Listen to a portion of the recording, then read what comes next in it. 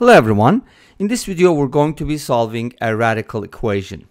We have square root of x minus 1 over x plus the square root of 1 minus 1 over x equals x, and we're going to be solving for x values. I'll be presenting two methods, and let's start with the second one.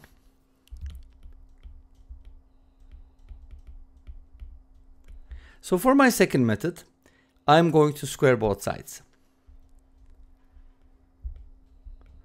When I square both sides, I have a plus b inside the parentheses. So when we square, we get a squared plus b squared plus 2ab, which is going to be the product of these two expressions. And that whole thing is equal to x squared. Let's go ahead and simplify this.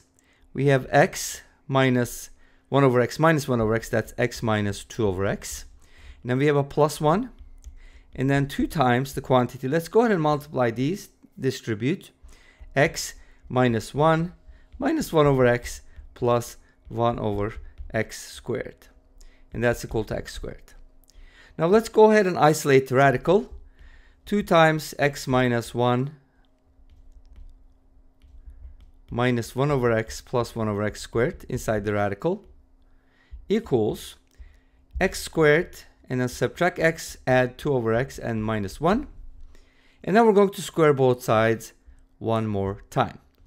And when we square, we're going to get a lot of expressions. We're going to get rid of all the radicals, but good luck with solving this equation, right? Obviously, that's going to be very, very painful. Now, there should be a better way, right? Let's go ahead and take a look at the first method. So for the first method, let's go ahead and write the original equation first.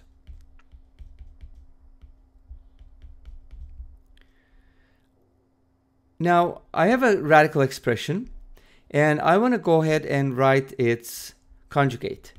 So let's go ahead and write the same thing with a minus sign in between. So x minus 1 over x, the square root of that, minus the square root of 1 minus 1 over x. We don't know what it is in terms of x. Let's go ahead and call that a. Okay, so since these are two conjugates, we can go ahead and multiply them. And by multiplying, we're getting rid of the radicals, because it's kind of like this. You're multiplying square root of a plus square root of b by square root of a minus square root of b, which is from difference of two squares, a minus b, because you're squaring the square roots. They cancel out, leaving us with a minus b. Make sense? So that's how the formula works. So this is gonna be the following: the first expression inside the radical minus the second expression inside the radical, and that's equal to ax. Okay, let's go ahead and expand.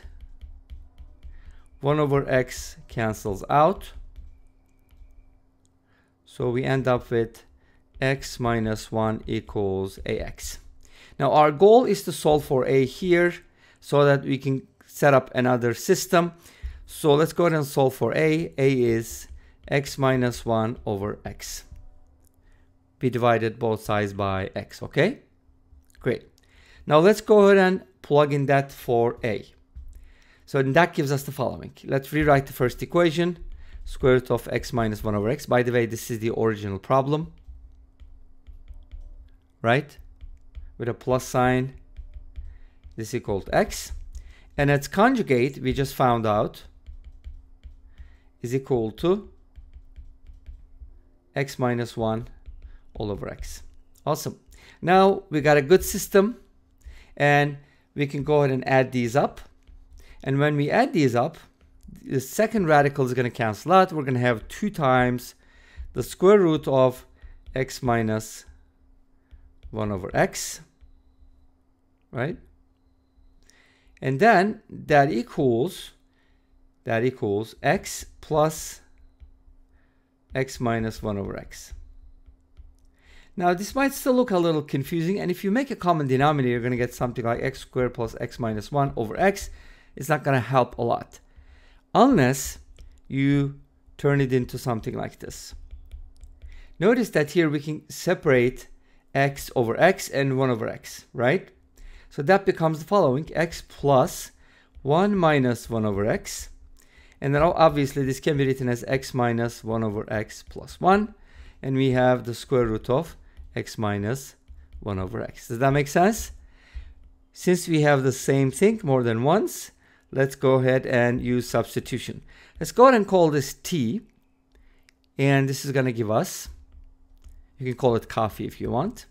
2 times the square root of t is t, because this is also t, plus 1.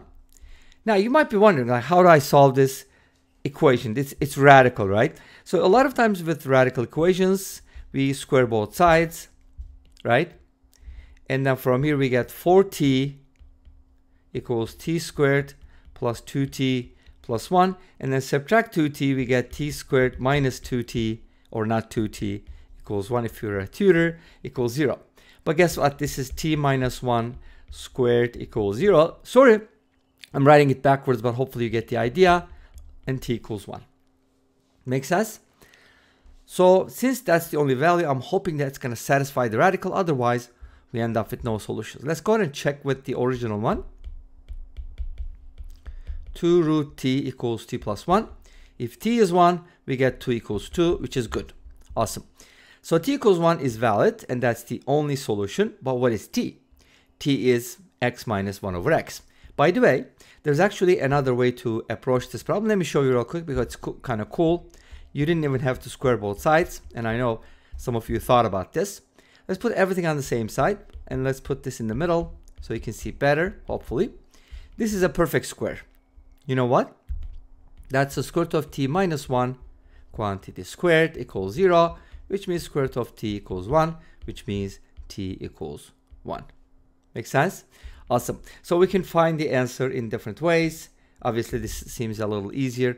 You don't want to square both sides as long as you can avoid it, because you have to check for extraneous solutions.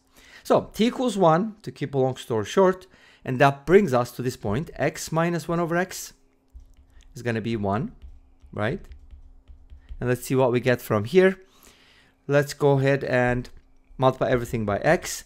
X squared minus 1 equals x. And then x squared minus x minus 1 equals 0. And then from here, x becomes negative b plus minus the square root of b squared minus 4ac. That becomes a root 5 over 2.